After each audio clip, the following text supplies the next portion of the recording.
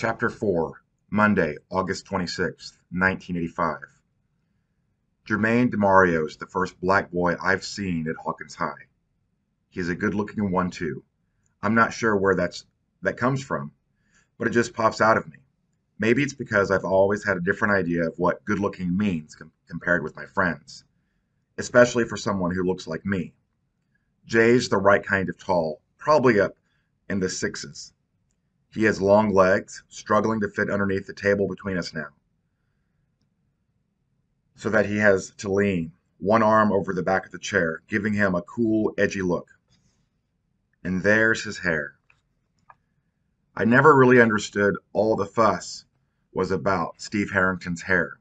I mean, sure, it's great and all, and it has to be, since even buried under that goofy hat, it was still the reason more girls trooped into Scoops Ahoy than was normal. It's all Dustin's croaks on about. What he considers the definition of cool. But I guess I had to see Jermaine's hair to understand why Steve never quite did it for me in the same way. Jermaine's hair is an afro curl that goes over the front of his head and down the back, but not in a Lionel Richie type of way. More natural curls, less product. He shaves the sides down so that it looks like a mohawk. But instead of bald sides like the punks who hang out at the skate park have, his is just a buzz undercut that's overflowed by his curls. It's the coolest thing I've ever seen. And a few of the girls in the room agree. Freshmen and upperclassmen alike. They all cast side glances at him.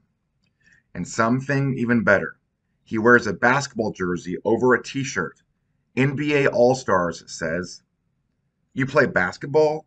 Is the first question I ask when I sit in front of him. He laughs at how forward it is. Lucas Sinclair, is it? He says, then extends a hand. Jermaine, but you can call me Jay. He shakes hands and his eyes twinkle. Straight shooter with questions, I see.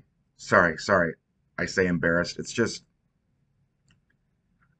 I haven't really seen black guys at Hawkins High. He smiles out of the corner of his mouth. $10 says they paired us for that very reason. We laugh. There's an easiness to the way he speaks. His coolness has the opposite effect on me than the more popular kids usually does. Instead of pushing me away, it opens up the room, asks me to be free with him, to be myself. It strikes me now. This is how I want to be. This is how I want to be cool, like Jay. I wonder what it takes and if I have it. I thought the same thing on my first day, too, he's saying. Came in as a transfer student halfway through freshman year, so it's a bit different from your experience right now.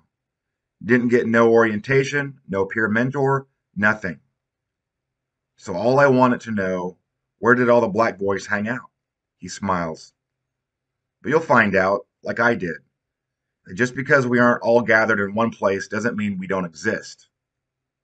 I guess, I say. Crazy, though. What is? That you're a jock.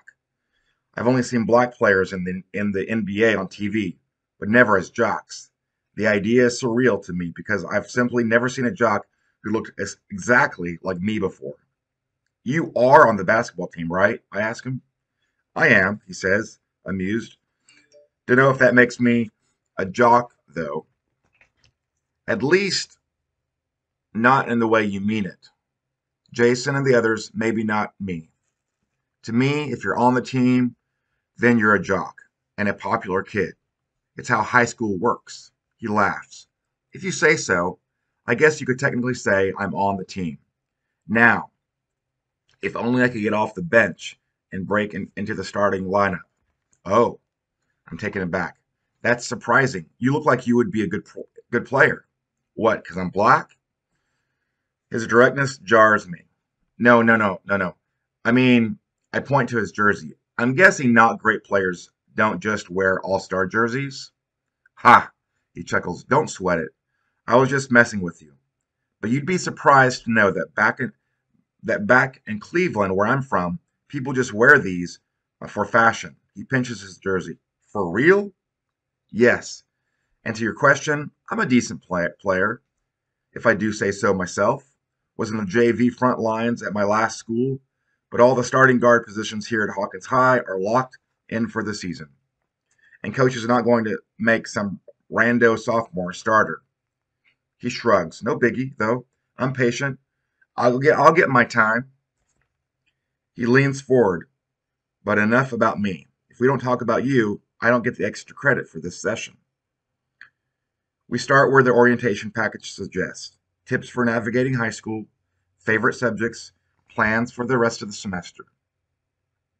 I tell him about my guide to surviving freshman year. I like that, he says. Here's 3 you should add. He motions for me to take them down. 1. Avoid relationship drama. He pauses. Got a girlfriend?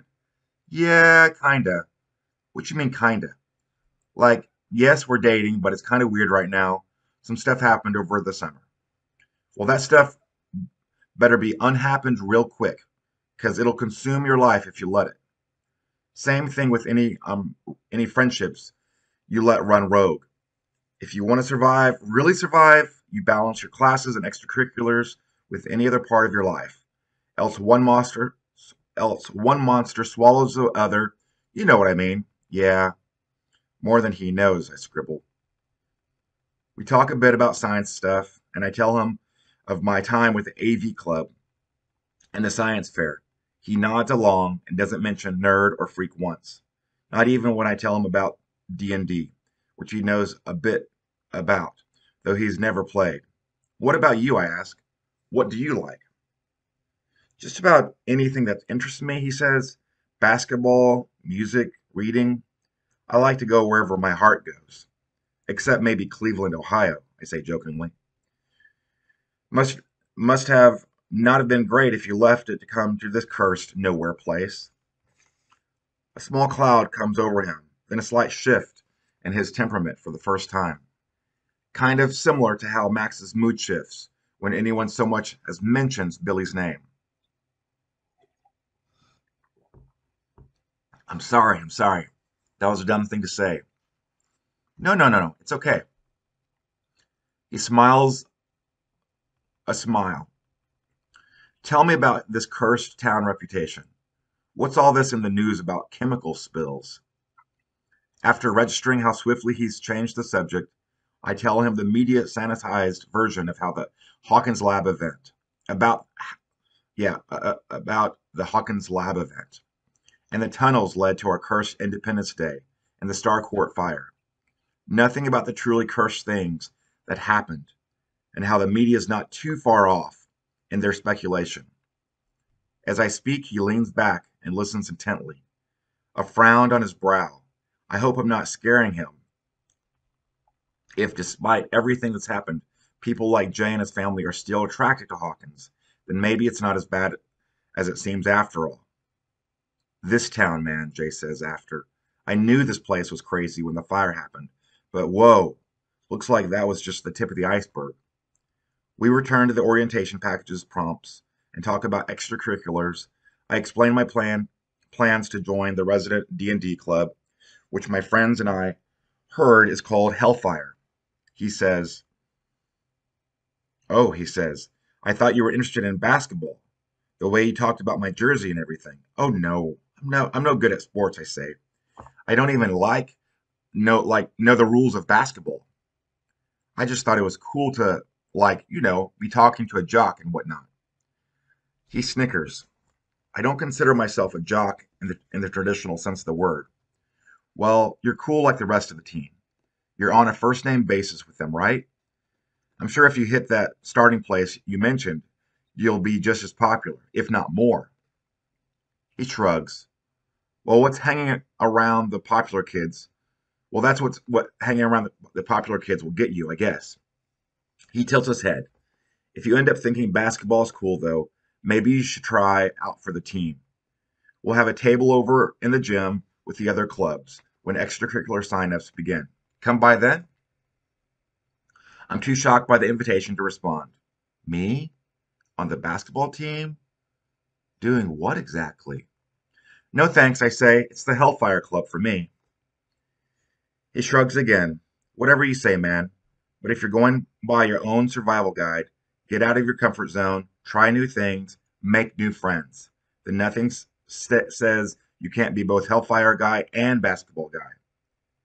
That's impossible, Jay. No one can be a nerd and a jock. Says who? Says everyone? He snorts, rising just as the bell for the next period goes off. Well, there you are, Lucas. Pro tip for high school.